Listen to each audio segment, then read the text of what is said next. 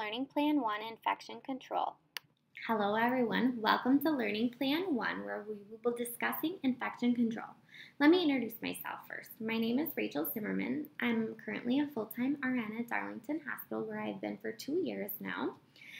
It is a critical access hospital which requires us to float between both ER and med-surg. We used to have OB, however that has closed in the past year. I initially started my healthcare journey as a CNA in 2009, and I also became a volunteer EMT just a few months later. And I absolutely love doing patient care, so I decided to go back to school and become a registered nurse.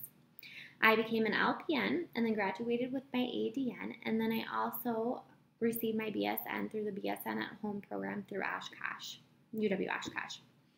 I truly love it. My comfort is basically in med-surg, however, an adrenaline rush in the ER a time or two can be a lot of fun or scary, whatever you want to call it. However, I learned so much from starting out as a CNA.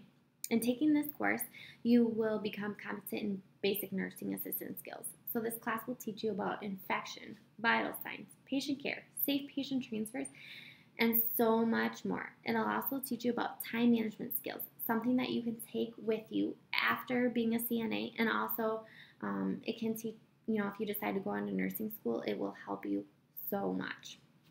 One thing that is consistent through healthcare is infection control. Infection control is a crucial topic to discuss because the spread of microbes can lead to not only disease but also death if untreated. Crazy enough, the best line of defense against infection is adequate hand hygiene. Who would have thought? In this learning plan, you will learn about infection, signs and symptoms of infections, measures to take to prevent infections, and how to apply standard precautions. Today's focus will mainly be on hand washing and a little bit about personal protective equipment, also known as PPE. As a nursing assistant, you will be required to wash your hands a specific way to prevent the spread of infection to not only yourself, but also to the patients. You will wash your hands whenever they are visibly soiled with dirt or body fluids, and also at specific times throughout the day. If your hands are not visibly soiled with dirt or body fluids, you may also be able to use an alcohol-based hand rub to decontaminate your hands. At Darlington, we have different brands that we use. We use Perel. We also have foam dispensers in each of the rooms. Sometimes those dispensers are not in the room based on precautions, such as something like C. diff, which causes you to have loose stools that are pretty smelly and it's pretty contagious. So you will have to wash your hands when dealing with these patients. Each facility, you're just going to have to check and see what is allowed, what is required for you to use for hand wash or hand sanitizers as this.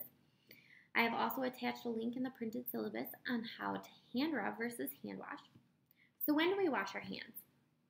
When you come in for your shift, wash your hands. You don't want to bring infection from home to give to your patients. You want to wash your hands before and after any contact with your patients. Wash your hands before and after putting on gloves. A good habit, I should say, to get into is wash your hands when you enter a room. Whether or not you're going to put on gloves, whether or not you're going to touch anything, just get in the habit. Then you know you washed your hands and you don't have to worry about contaminating anything. It's just a really, really good habit to get into. Wash your hands after you use the bathroom. Hopefully you already do, but something you're going to want to do, again, so you don't get an infection. Wash your hands after coughing, sneezing, blowing your nose. Wash your hands after you smoke. It's just like entering your shift. Wash your hands if you're dealing with dirty supplies or equipment, or even before handling clean supplies or equipment so you don't contaminate these supplies. Wash your hands before handling food. And definitely wash your hands before you go home for the day. You don't want to bring infection home to your family or friends. And any other time you may think it is important to wash your hands, wash them. When in doubt, wash your hands. It's not going to hurt. The following is a small video demonstration on how to wash your hands. We will take the time later in this class to wash our hands and practice the appropriate hand hygiene that is required for this class and check off. Again, remember, hand washing protects both you and your patient from infection and disease. Wet hands with water. Adjust the temperature until it is comfortably warm. Apply soap to your hands. At all times, keep your hands and wrists below the level of your elbows.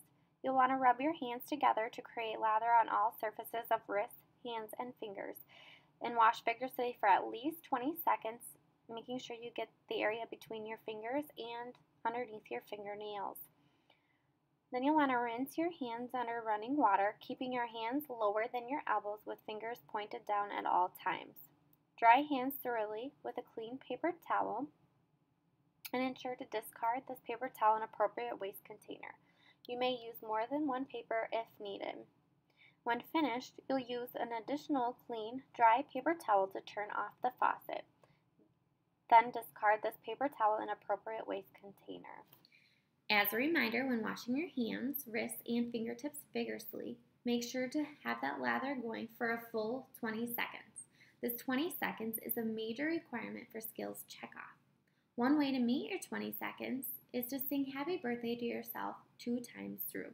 And don't rush, again, as this 20 seconds is a major requirement. A few other do's and don'ts for hand washing include: do keep your nails short and trimmed. Do not wear artificial nails or nail polish. This is a definite no-no, and artificial nails are even worse as bacteria builds up behind that. They're pretty gross if you actually think about it. Also, if you wear something like a watch, or as I'm wearing a Fitbit, make sure to push that back when washing your hands or remove it. I know at the end of the day I clean my Fitbit with alcohol wipes and it can get pretty gross. I don't want to bring that bacteria home to my family. Also, it's very important to keep your hands hydrated with lotion. They can get pretty dry from washing your hands often, and even cracks can develop. I know in the winter you'll notice it pretty bad, but that's another way to prevent infection towards yourself, is to keep those hands nice and soft with lotion and hand hygiene. So we also wear gloves in addition to hand hygiene to help prevent infection. Gloves are worn whenever there's a possibility that you will come in contact with a person's blood or bodily fluids. Gloves should not only fit properly, but they also should be free of rips or tears. And also, it is important to wear gloves to protect yourself if you have any cuts or wounds on your hands, especially during the winter when our skin gets really dry from using those alcohol rubs or even washing your hands multiple times. So lotion's always a good idea any time of the year, but especially during the winter. One thing I want to stress is never, ever reuse gloves. If you drop them on the floor, if you've already used them and didn't think they were dirty, never, ever put those gloves back on. When in doubt, change your gloves and use hand hygiene. And also, you may need to change gloves several times, even during one procedure, to avoid contamination.